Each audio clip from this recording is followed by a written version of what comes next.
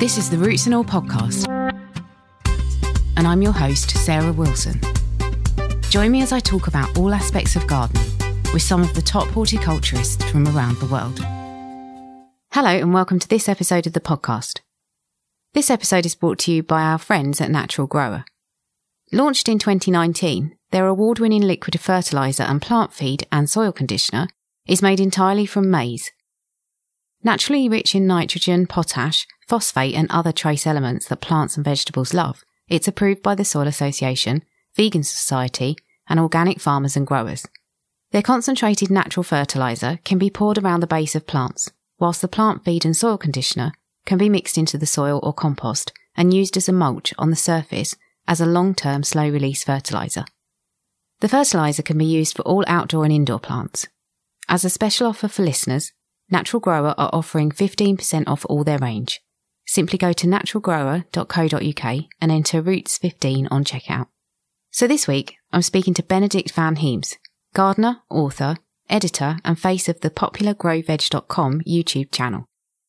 If you're thinking about growing veg this year, whether you're an old hand or new to it, you're bound to hear something of value from Benedict, whose innovative approach to growing food takes the hard work out of things.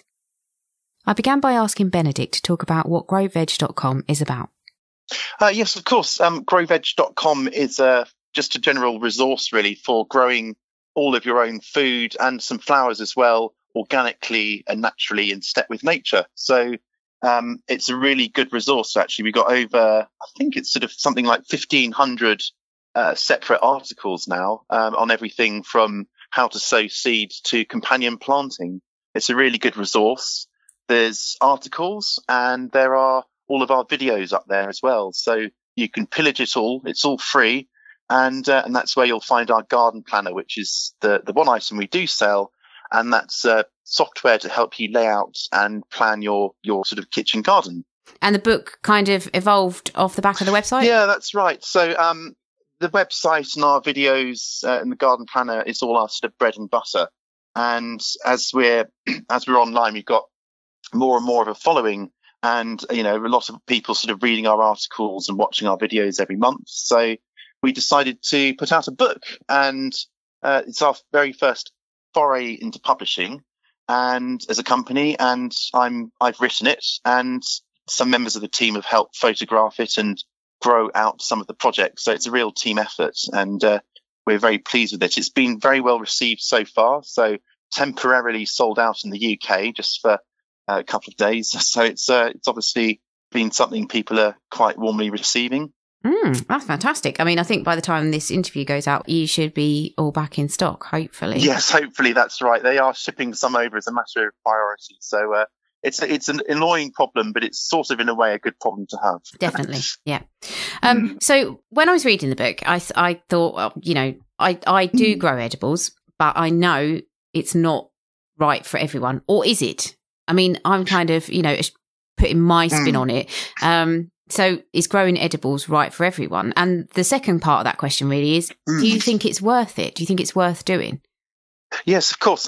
So I would honestly, I mean, you'd expect me to say this, wouldn't you? But I would say it is suitable for everyone. I mean, obviously, if you absolutely loathe it, then there's no point doing it. But the thing is, anyone can grow grow something. So that means if you're in a flat with no garden or even balcony access, you can do sprouts, sprouting seeds on the windowsill and fresh herbs, and mushrooms, things like that. And if you've got a small garden, you can, have a few raised beds or just crops in pots. The advantage to growing your food, I would say, isn't necessarily money saving. It's more about getting in touch with nature, feeling the seasons, if you like, getting dirt under your fingernails. It's been scientifically shown, actually, that the sort of bacteria in the soil genuinely make you feel good, lifts your mood and spirit. So I think that daily contact with growing something is really therapeutic. It's like mindfulness almost. So I'd say, yes, it actually is for everyone. And it definitely is worth it from a freshness and that sort of in tune with nature kind of aspect.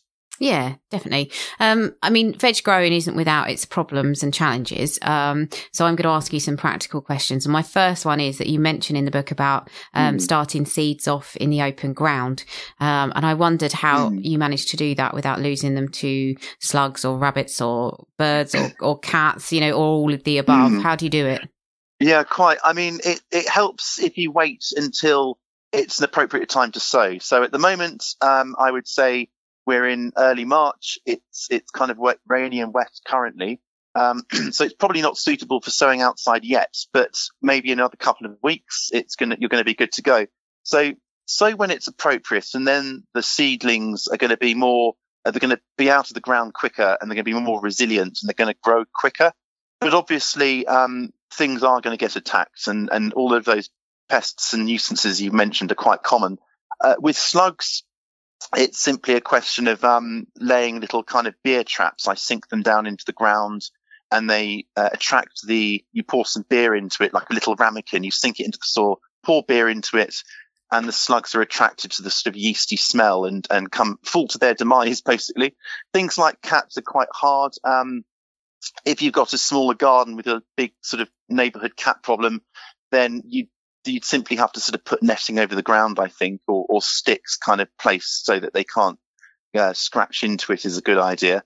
So, and birds, that's a very common thing, although not really that's as common as maybe slugs. But again, you can put netting over plants and over your beds when and if they're a problem. Sometimes I find, for example, pigeons can peck at things, kind of early on in the spring, because they're quite hungry and there isn't much natural food. So it's just kind of laying kind of all the protection necessary. Sometimes, vegetable gardens can look a bit like a fortress with all the sort of covers and so on, but it is a great way of avoiding pests. Yeah. So what should we be doing in our gardens at this time of the year if it's maybe a bit early for seed sowing? Yeah, sure. I mean, it's kind of getting all your ducks in a row ready for the new growing season. So at the moment, I've been a bit lazy. You should do this a bit earlier, but I've been topping off the beds that haven't been covered with compost with garden compost. So digging all that out, laying it down, and then it's got a few weeks to kind of get incorporated by the worms and so on. I have been getting on with sowing, but in sort of pots and trays indoors and also in the greenhouse. So there's an awful lot you can sow. And just kind of like making sure I've got enough bamboo canes and doing a sort of stock take, if you like, so that I don't run short, because there's nothing worse than being at a key moment, for example, planting out your tomatoes, going to the garden centre and realising everyone's been doing the same thing and they've sold out, which has happened to me once before. So it's just kind of those kind of getting preparations. Something else actually you could be doing if you're new to gardening or expanding your patch, is putting in, for example, new raised beds for growing. So that's a great project just to set everything up so you're ready to go in about 2 weeks. Mm-hmm. Yeah, that's good advice, I think. So if people do start their seeds off indoors, I think this is quite a common problem. If you start your seeds off indoors and then you can't get them outdoors because it's still too cold. Yeah, that's right. Yeah. How can you combat that? What can you do about it? Yeah, sure. So, I mean, it's ideal if you've got a sort of halfway house. So I germinate a lot of things indoors, and it's not so much the warmth, but the sort of steady temperature that helps with germination. Because often things don't germinate if it's sort of quite cool by night and then warm by day. It sort of whipsaws, and that kind of steady temperature helps with germination. So I've had loads of tomatoes, and obviously it's too early to plant them out.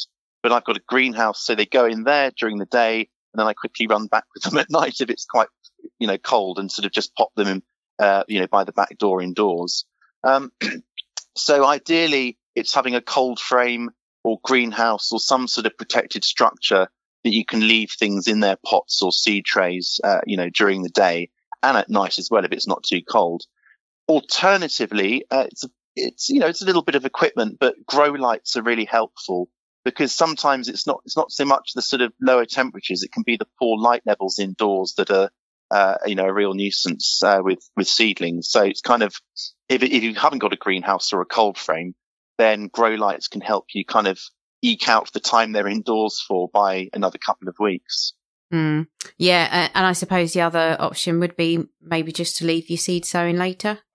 Yeah, absolutely. That's always that's the obvious thing, really, isn't it? Absolutely. Yeah, just leave it in a couple of weeks.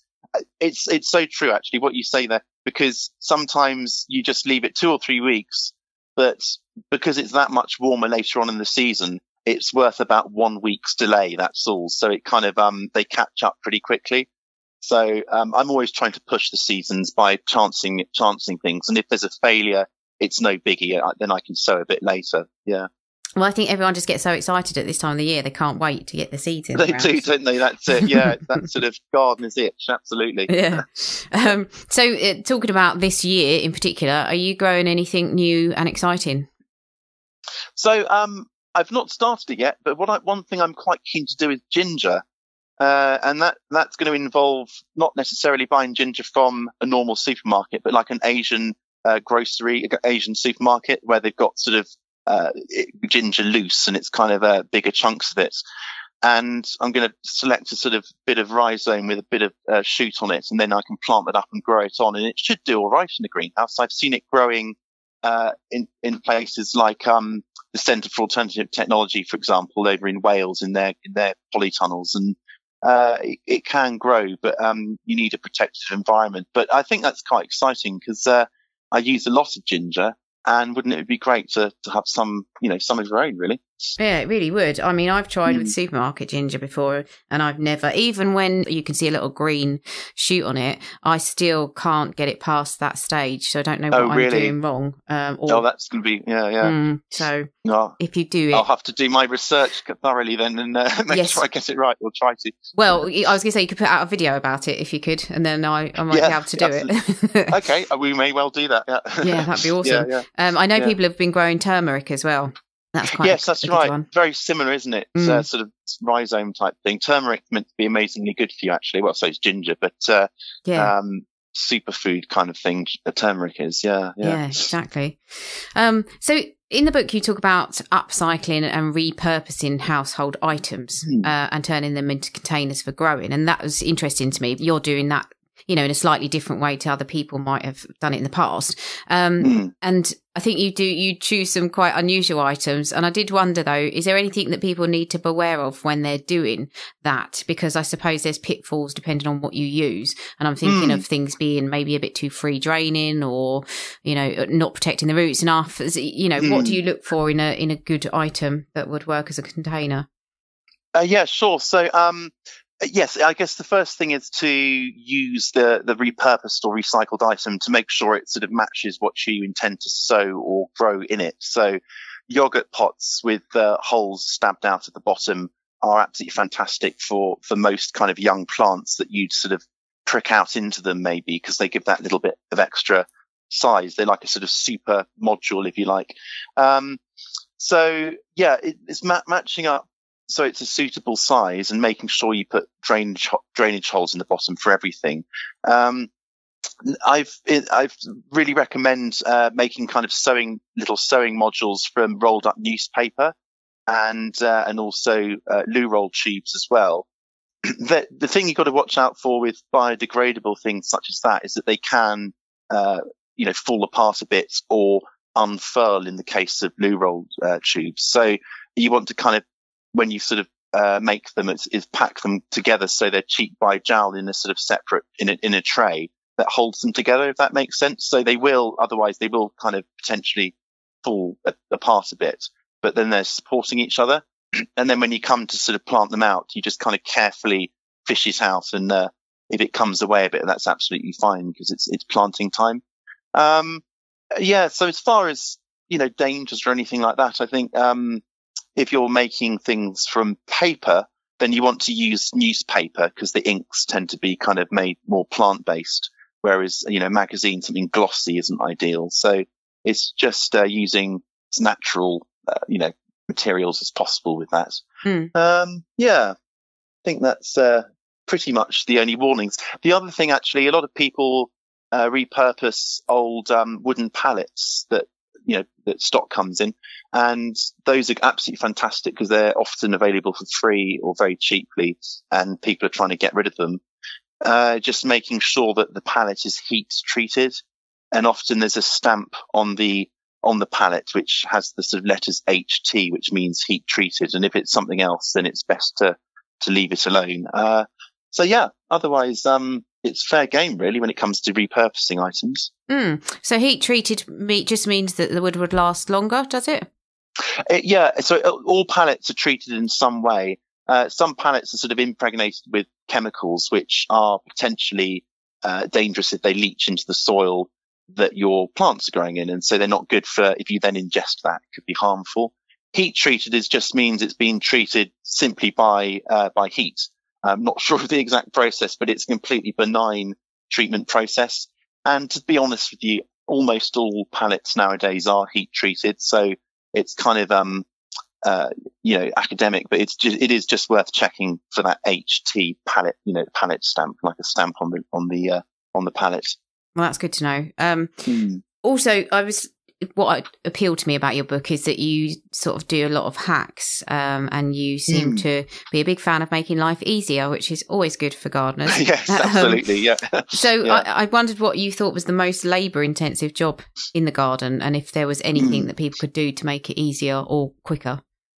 Yeah, I guess the biggest thing is digging, isn't it? It's kind of it takes it out of your back, and it's actually not very good for the soil. So my number one tip on that thing would be to not dig, which sounds sort of slightly at odds with all the advice we've been given over the years. But if you're applying regular additions of a mulch over the surface of the soil of good well-rotted organic matter like compost or well-rotted manure, sort of 1 to 2 inches deep plus, then and you give the worms time to incorporate that, then actually you never need to dig. So that would be my number one tip. And just also applying mulches generally will A, save on watering a lot in the summer, and B, gives weeds a really tough time.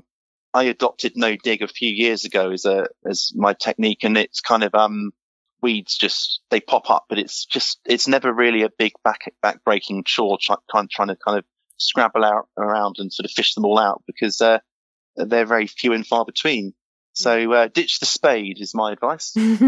Yeah, and also you mentioned watering there, and I find watering a really time consuming job if you're doing it properly. It is, isn't it? Yeah, absolutely. Have you got any thoughts on that? Is there any ways to speed that up apart from mulching, obviously? Yeah, mulching, but yeah, it's a good point, really.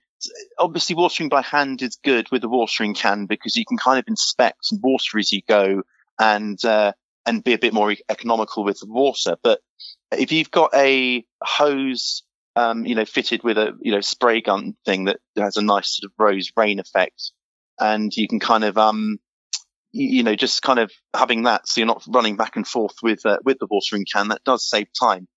But I would stress that you really do have to stick with it and do it manually, as in not leave it alone and put it on an irrigation system, because you can be so much more responsive to the plant's needs. Then you can skip over things that don't need watering. You can pay attention to plants and observe them as you're watering things like pests and diseases and, general care to see how they're doing. But yeah, as you say, doing it properly does take time, but watering really, really thoroughly, really deeply once a week rather than shallowly every kind of day or other days is much better really. So yeah, be thorough, but less often. Yeah, that's a good tip. And also, as you were saying at the beginning, garden's quite mindful. So maybe you could make it into like a meditative thing that you did at the end of your workday. Absolutely. Yeah. I mean, I tend to water, they say, there's a conflicting advice as to when you should water, but I tend to do my sort of outside veg patch at the end of the day, in the summer, like at sort of 8 p.m. It's quiet, the birds are singing, and the sort of sun's low in the sky and everything's glowing orange. And it's quite a moment, really. It's almost spiritual, I'd say. It's not being too pretentious. Yeah, no, I get you. I do.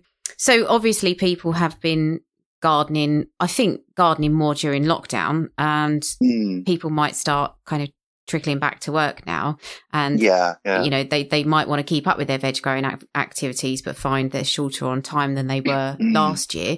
Is there anything people can do to keep things low maintenance from that perspective?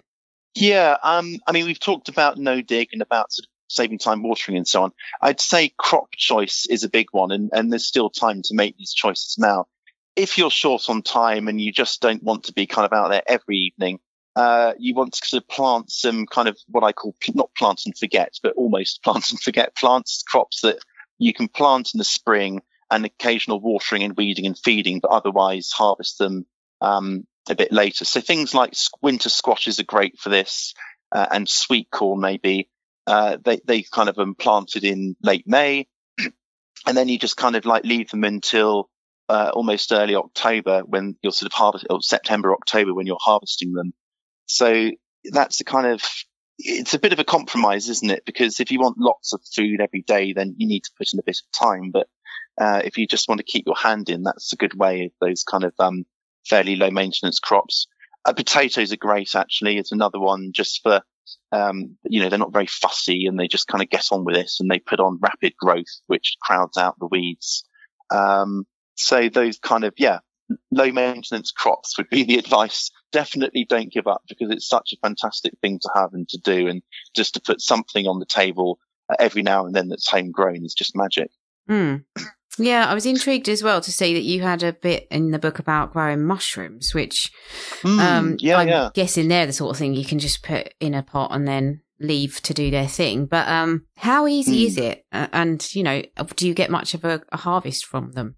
Yeah, so, I mean, I used a mushroom growing kit, which is usually how you do it, from a UK-based mushroom seller. And you get the sort of spawn, which is on like sort of barley grains, so inoculated, as it were, with the spawn of the fungus. And it was oyster mushrooms I was growing, which are very easy to grow. And then some straw pellets, which you rehydrate, and they kind of triple in size. And then you fill your pots and you mixed in the spawn with the straw mix. And then it's really very straightforward. It's kind of it's just keeping it damp. And they come on so quickly, sort of after 2 weeks, with these little clusters around the holes that you cut in the pot. And then they just, almost overnight, within 2 or 3 days, they're ready to pick. So it's very straightforward. But I'd say if you're doing it for the first time, do use a kit because it just it comes with all the instructions and it's kind of much more of a known game. But you can buy, I've never done it myself actually, and it's something I'd like to try soon. You can buy the spawn just to put directly outside onto things like bark chippings and sort of have a sort of mushroom bed. And then, it can potentially survive several seasons. But it's a great one. It's a great one for kids actually. My little daughter is 7 and she loved kind of being involved in it and still didn't eat them though. but she was interested anyway. Well, it's a start. That's good. Yeah, and it was money saving as well actually. So I got maybe 4 or 5 really loaded punnets of oyster mushrooms for an investment of sort of £6-7, which I think is definitely cheaper than you can buy them for. Yeah. And they'd be perfectly fresh as well. They'd be absolutely perfectly fresh. And, I think everything always tastes better when you do it. And it's probably just in the mind, but they really did taste absolutely superb, it has to be said. Oh, I'm definitely going to have a go at that. I feel a little bit nervous because I don't trust my abilities with those because I've never done them before, but I am going to have a go. So it's great fun. You should definitely do it. Yeah, I will. And also there was a really good tip in the book, and I hope you don't mind sharing it. No, of course not. No. It was your tip for growing sprouting seeds in an old carton. Oh, yes. I mean, that's probably the fastest thing you can grow out of anything. So they're sold as mung bean seeds. They're like dry mung beans in packets. You can get them in Asian supermarkets, but I think I've seen them for sale in supermarkets, general ones as well. And they're sold for sort of soaking overnight and then boiling up into stews and things. But if you soak them and then put them in a well washed out, like juice carton, for example, then it provides a dark, damp environment for them to sprout into growth. And you've got to sort of nick corners into it, and so you can kind of drain it off, and the sort of water comes out of the sort of nicked corners that you've like cut into the tops of the carton, and you rinse them once or twice a day. but this kind of dark, costed environment ensures that they grow completely free of light. And then it kind of builds up pressure as they grow. So bean sprouts, actually, the reason they're sort of thick and crunchy is partly down to pressure. They grow them in that sort of under pressure, and that sort of thickens them up like mussels, I guess.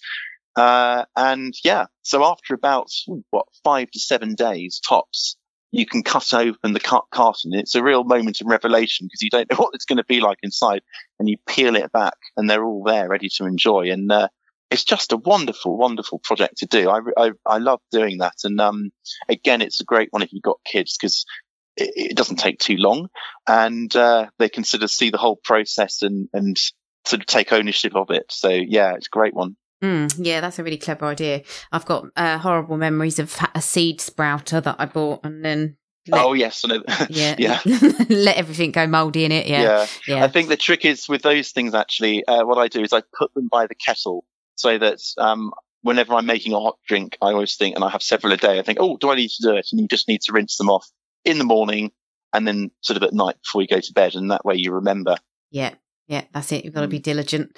That's it. So if anyone's thinking, if they haven't already started and they are thinking about starting a veg garden for the first time this year, what would be your best advice? So it's kind of obvious, but I'd always say start small. Don't overdo it and get sort of too intimidated. And the second piece of advice is to grow bulletproof crops. So the sort of 3 that I always recommend are courgettes, because they're so prolific and you can't really stop them from producing.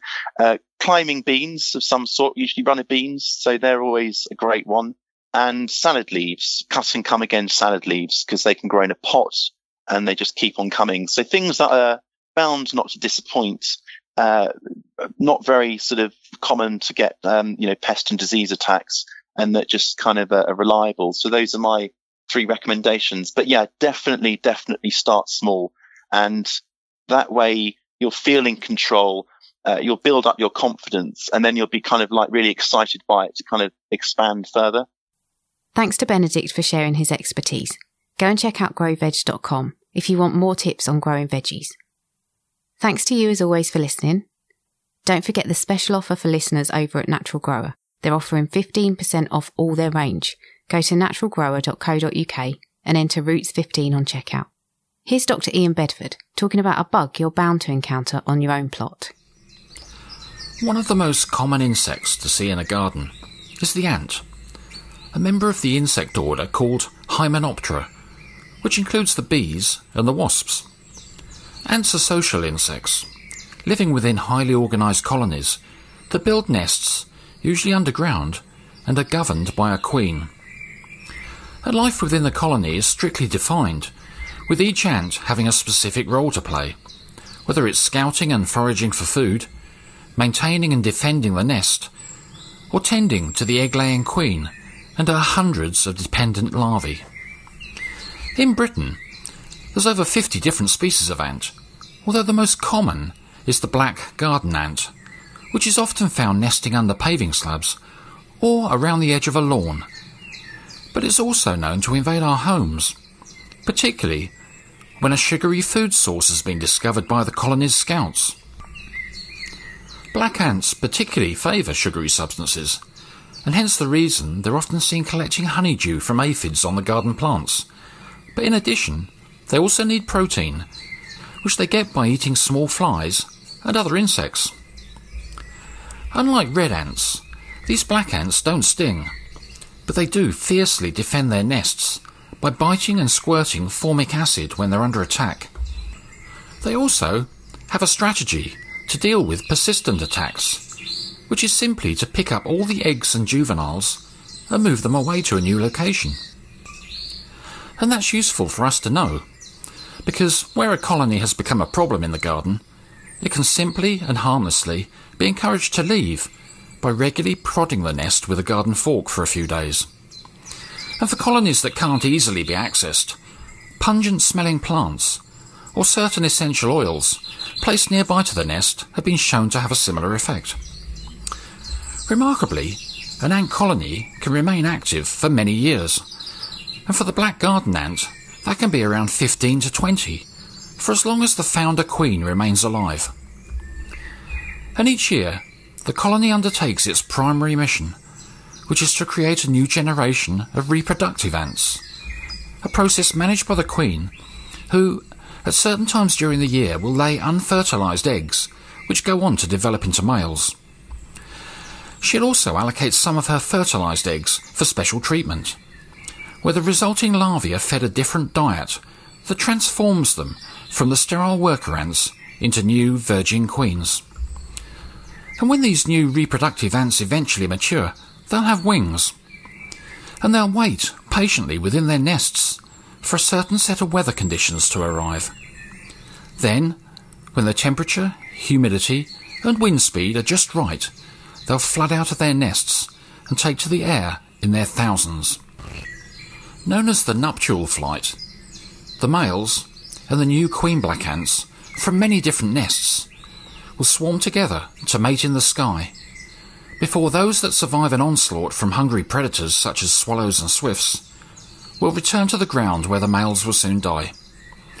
The mated queens will then discard their wings before wandering away to find somewhere suitable to start and to rule over their own little ant empires.